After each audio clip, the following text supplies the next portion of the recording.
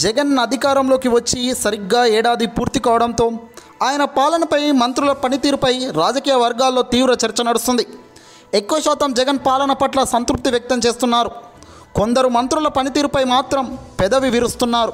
సంవత్సరం దాటుతున్నప్పటికీ కొందరు మంత్రులు తమ శాఖలపై ఇంకా పట్టు తెచ్చుకోలేదని, అసలు కొందరు మంత్రులన్న సంగతే చాలామంది ప్రజలకు తెలియదని అంటున్నారు ఏపీ ప్రజలు.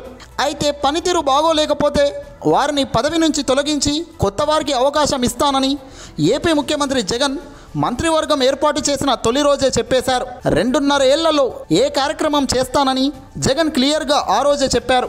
ఇక ఇప్పుడు ఏడాది పూర్తి కావడంతో వచ్చే ఏడాదిన్నరలో కొందరు పదవులు పోవడం ఖాయమంటున్నారు.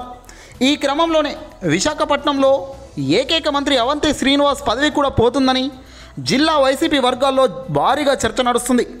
మంత్రిగా ఆయన అంత మంచి పనితీరు ఏమీ కనబరుస్తలేరని, కాబట్టి నెక్స్ట్ అవంతి సైడ్ చేసి విశాఖలో దూకుడుగా పనిచేస్తున్న యువ ఎమ్మెల్యే గుడివాడ అమర్నాథ్కు మంత్రి పదవి రావడం ఖాయమని అంటున్నారు. 2014 ఎన్నికల్లో అమర్నాథ్ అనకాపల్లి ఎంపీగా పోటీ చేసి టీడీపీ నుంచి పోటీ చేసిన అవంతి చేతిలో ఓడిపోయారు. ఇక అవంతి శ్రీనివాసరావు 2019 ఎన్నికల ముందు వైసీపీలోకి వచ్చి భీమిలి నుంచి పోటీ చేసి గెలిచారు. దీంతో ఆయన మంత్రి అయిపోయారు. ఇటు అమర్నాథ్ 2019 ఎన్నికల్లో అనకాపల్లి ఎమ్మెల్యేగా పోటీ చేసి ఘన విజయం సాధించారు. జగన్కు అత్యంత సన్నిహితంగా ఉండే అమర్నాథ్కు నెక్స్ట్ టర్మ్లో మంత్రి పదవి రాబోతుందని కూడా నేడు జోరుగా ప్రచారం జరుగుతుంది. ప్రతిపక్ష టీడీపీ మీద దూకుడుగా విమర్శలు చేసే అమర్నాథ్కు పదవి ఇస్తే గనక ఇంకా ఎక్కువ అడ్వాంటేజ్ ఉంటుందని పలువురు విశ్లేషకులు విశ్లేషిస్తున్నారు. పార్టీ ఇంకా బలపడుతుందని కూడా వైసీపీ వర్గాల్లో బాగా చర్చ నడుస్తుంది. మొత్తానికైతే నెక్స్ట్ టర్మ్కు అవంతిని సైడ్ చేసేసి అమర్నాథ్కు గ్రీన్ సిగ్నల్ ఇచ్చేస్తారా అంటే చెప్పలేం. ఏపీ ముఖ్యమంత్రి ఏ టైంలో ఏ డిసిషన్ తీసుకుంటారో అంత ఈజీగా అనాలిసిస్ చేయలేం. జగన్ గారు చాలా రకాలుగా ఆలోచిస్తారు. ఆయన ఎప్పుడు చూసినా చిరునవ్వుతో కనబడతారు.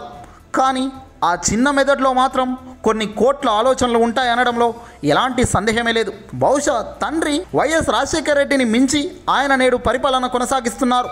తన తండ్రి ఒక్క అడుగు ముందుకు వేస్తే నేడు జగన్ ఏకంగా 4 అడుగులు ముందుకు వేసి పరిపాలనను చక్కదారిలో పెడుతున్నారు. గతంలో టీడీపీ చేసిన అవకతవకలు కానీ అక్రమాలు కానీ నేడు నిగ్గు తేలుస్తూ ఒక్కొక్కరికి గజగజ వణికిస్తున్నారు. పాలన అంటే ఇలా ఉండాలి అన్న రీతిలో జగన్ ముందుకు సాగుతున్నారు. నేడు ఆయన పాలనకు దేశవ్యాప్తంగా కూడా చాలాసార్లు ప్రశంసలు అందుకున్నారు. మొన్నటి కరోనా ఎఫెక్ట్లో కూడా జగన్ కనబరిచిన తీరు మోదీ సర్కార్ శభాష్ అన్నారు. దేశాలు సైతం జగన్ వైపుకు తిరిగారు. ఇలా ఆయన పాలన సాగిస్తున్నారు. ముందు కూడా అద్భుతమైన పాలనతో ముందుకు వెళ్ళాలని, దేశ ప్రజలు సైతం గర్వించే స్థాయికి జగన్ పాలన వెళ్ళాలని మనమంతా కోరుకుందాం. ఈ వీడియోను మన మిత్రులకు తప్పక షేర్ చేయండి. ఎందుకంటే ప్రతి ఒక్కరూ అసలైన నిబద్ధత గురించి తెలుసుకోవాలి.